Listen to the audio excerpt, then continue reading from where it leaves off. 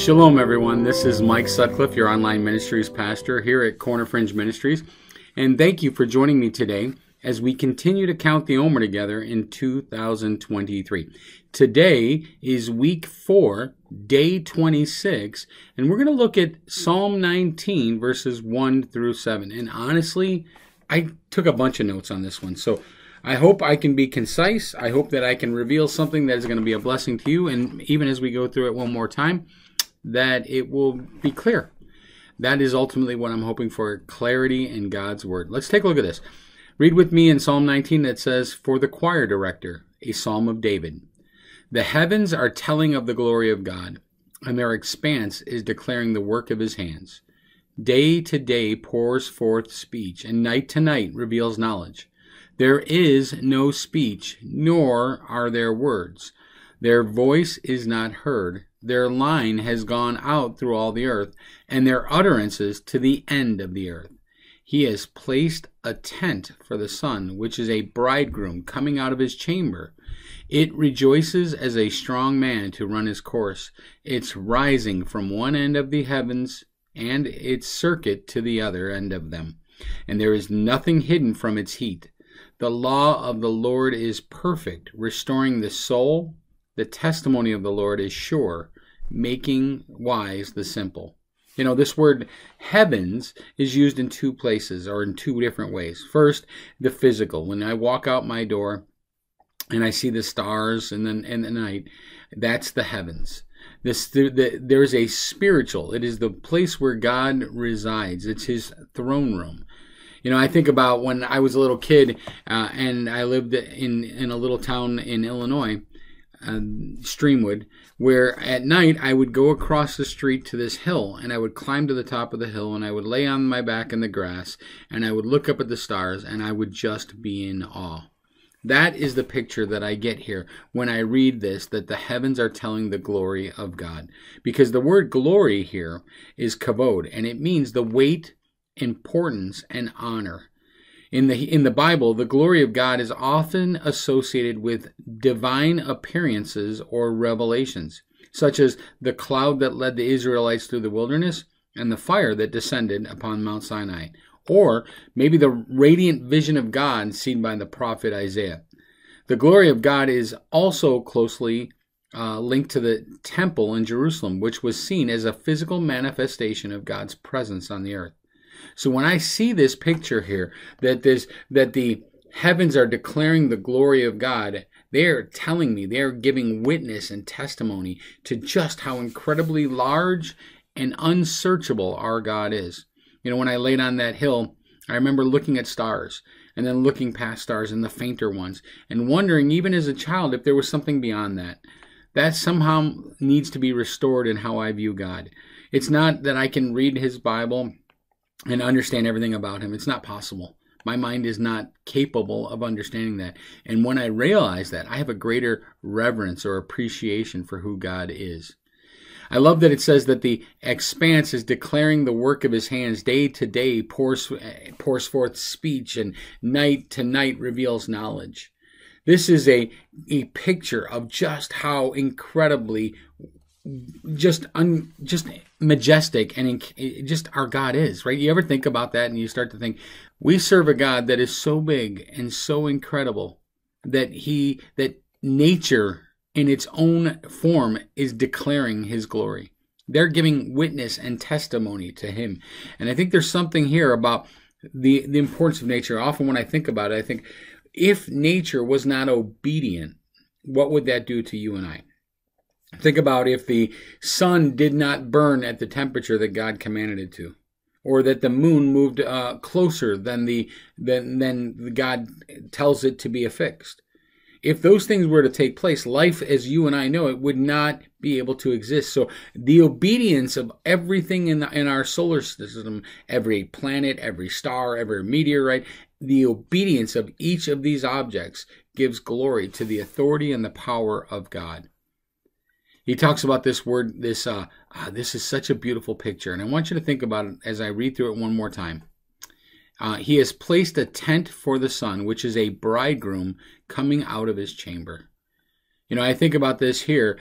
This word tent it's a sukkah. It's like or a huppah. It's a booth or a shelter. And when we come into the fall feasts, we start to celebrate Sukkot, which is the temporary dwelling, the festival where we long and we remember this is a temporary dwelling here, and one day we will eternally reside with our bridegroom. And so when I read this, I start to think prophetically of the days that are lying ahead of us. This passage, when we talk about the idea of the bridegroom and what it draws to my mind, is really little.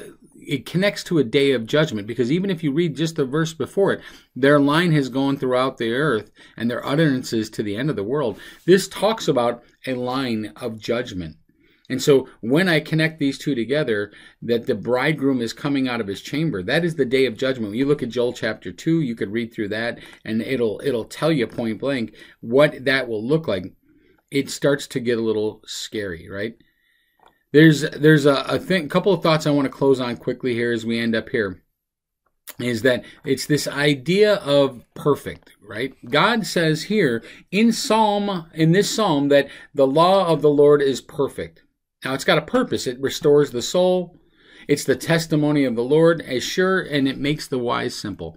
The law of the Lord is perfect. Now, it made me think of, obviously, for those of us who study Torah, it makes me think of Matthew chapter 5, verses 17 and 18 that say, "Do not presume that I came to abolish the law or the prophets. I did not come to abolish, but to fulfill." And that word there is perfect. For truly I say to you, until heaven and earth pass away, not the smallest letter or stroke of a letter shall pass from the law, until all is accomplished. To me, it's a connection to this psalm that we're reading today, this Psalm 19, because it takes us to a place of connecting that the heavens and the earth are declaring the testimony of God, and perfect is something that is different than what you and I think. So let's take a look first. The word for testimony is idut, and it refers to a covenantal relationship between God and his people, and the teachings and the commandments that God has given them as a guide for living.